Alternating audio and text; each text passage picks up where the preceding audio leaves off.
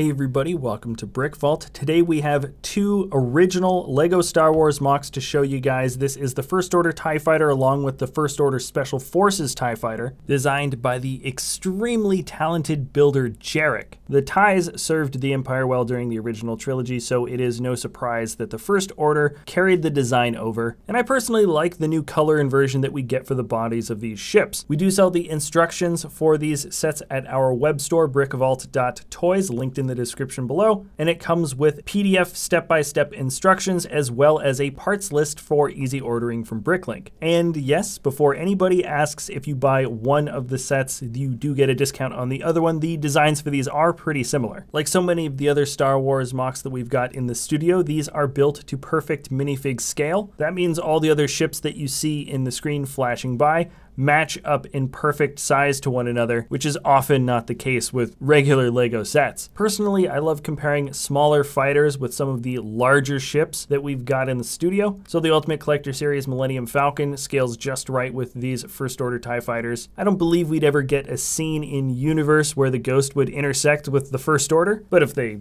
did, I guess this is how it might look. And of course you have to see what the TIE Fighters scale to when you see it next to an AT-AT. Now it's always a lot of fun for me comparing different MOCs in the studio, but I think the most important comparison for these First Order TIE Fighters is showing them off next to the original TIE Fighter. This also came from the same designer, Jarek. You can definitely see that this hyper-accurate model has a lot of similarities to the First Order ones, but believe it or not, there actually are a decent amount of differences. The shape and length of the arms have both changed for the First Order TIE Fighter as well as the Special Forces one, and the main cockpits for both of these models went under significant internal changes in order to mirror the somewhat minor looking external differences that we have on these new models. Let's start by taking a closer look at the Special Forces TIE Fighter.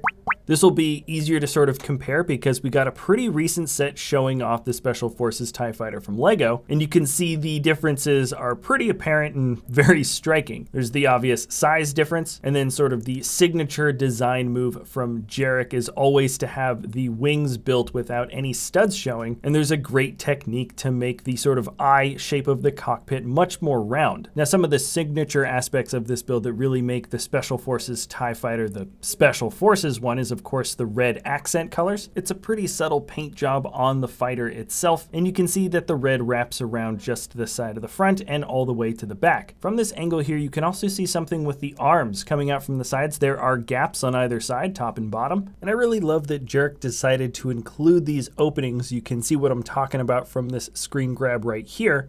They're subtle, but certainly a distinct change between the old version of the fighter and the new, and you can also find these little gaps on the regular version of the First Order TIE Fighter as well. Now, the Special Forces TIE Fighter also has, I think, just faster boosters. They just fly faster. You can see the larger engines sticking out the back, and interestingly enough, larger engines also need a larger power source, and that comes in the form of these pre-charged deuterium power cells that wrap around both arms in these sort of little cylindrical chunks. Now, the last major detail that really separates the Special Forces TIE Fighter from the rest of the TIE Fighters is the fact that it's got a two-man cockpit with the second operator facing behind. Now, due to the compact design of the build, just like the last TIE Fighters, you don't fit the minifigs in through the top, but instead you can get them in either from the front or the back. It's a pretty snug fit, not gonna lie, but they do have enough space to make it inside the fighter itself. Now, the Special Forces TIE Fighter is an awesome vehicle. I love that the First Order actually has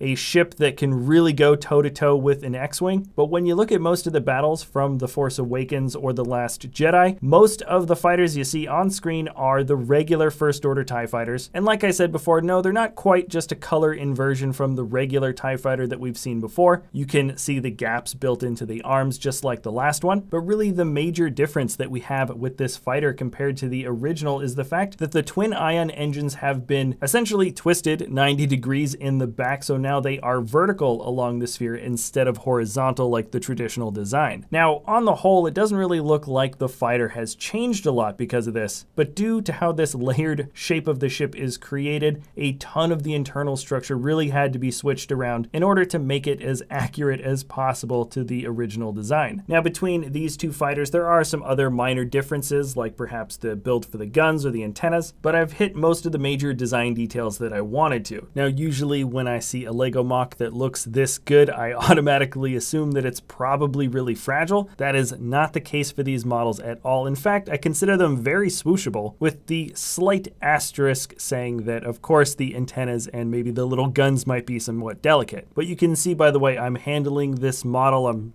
not really trying to be delicate with it at all. You can see the wings aren't going to be breaking off too easily anytime soon. You can move the whole body around by just grabbing one of them. And I don't know what you call this next, I guess a gravity stress test, but you can even put the entire weight balancing onto just one corner of the wings. So needless to say, the body of this MOC is absolutely solid. As the years have gone by, we've definitely been focusing on Lego builds that both look amazing and are also not a complete pain to move from one place to another, either in your studio or in your house. So I really feel like the designer Jarek has put together some fighters that look absolutely amazing. The rounded cockpits and studless build for the wings are truly something unique, while at the same time the internal structure for the bodies really do remain very sturdy. These latest members of the family of TIE fighters Jarek has been designing earn their place, I believe, amongst some of the greatest Lego Star Wars MOCs out there. And once again, you can find the instructions for these models at our web store, BrickVault.toys. Links in the description below, so feel free to check us out. It really helps support the channel. Now that is it for this episode, everybody. Thanks a lot for watching. Remember, if you enjoy our content, you can always like or subscribe, and we'll see you next time at BrickVault.